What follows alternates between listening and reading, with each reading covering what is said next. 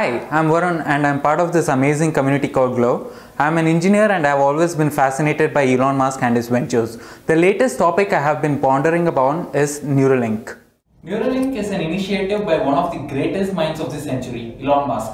This is the next stint he is looking out for, and I must say, this doesn't disappoint you in terms of futuristic thinking and creativity. Well, to say in simple terms, what Musk is trying to achieve here with Neuralink is he simply wants to reverse engineer a brain. In engineer's terms, he is looking to create a BMI or a brain-machine interface. What this essentially does is, it helps in fighting neurological disorders and restoring functionalities such as sensory and motor functions. Neuralink has grown a lot since Musk has acquired it, and recently he even went through a different kind of recruitment process. Few weeks ago, Musk went on to the bigger tires after working at Neuralink for over 2 years. He didn't do this for popularity or as a means of getting the name out, but he did that to raise awareness about why this is necessary. There were two main highlights of this program. He didn't have a fully functioning prototype of the product, but got people to understand what this is and why we need Neuralink. And then the second, this was the means to open an open recruitment. He was ready to accept any papers, applications, conferences on this topic just to widen the scale.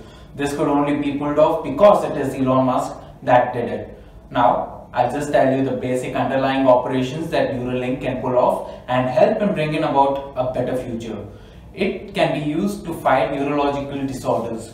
It can be used to perform sensory and motor operations. This means a person with a prosthetic arm will no longer feel that he is handicapped. It won't be a mere extension of his decapitated arm, but his arm itself. Basically, if his arms are covered, you'll never know that it is a prosthetic arm.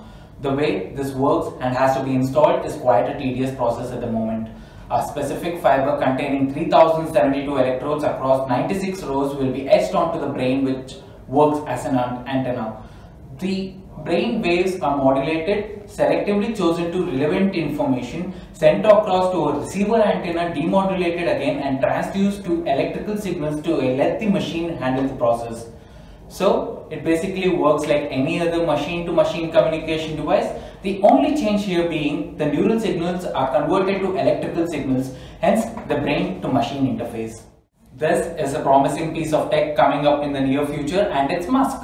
Definitely a winner in my opinion. If you want to know the answer and ask more questions, visit the website glow.community and join the movement at #GlowWithUs. Thank you.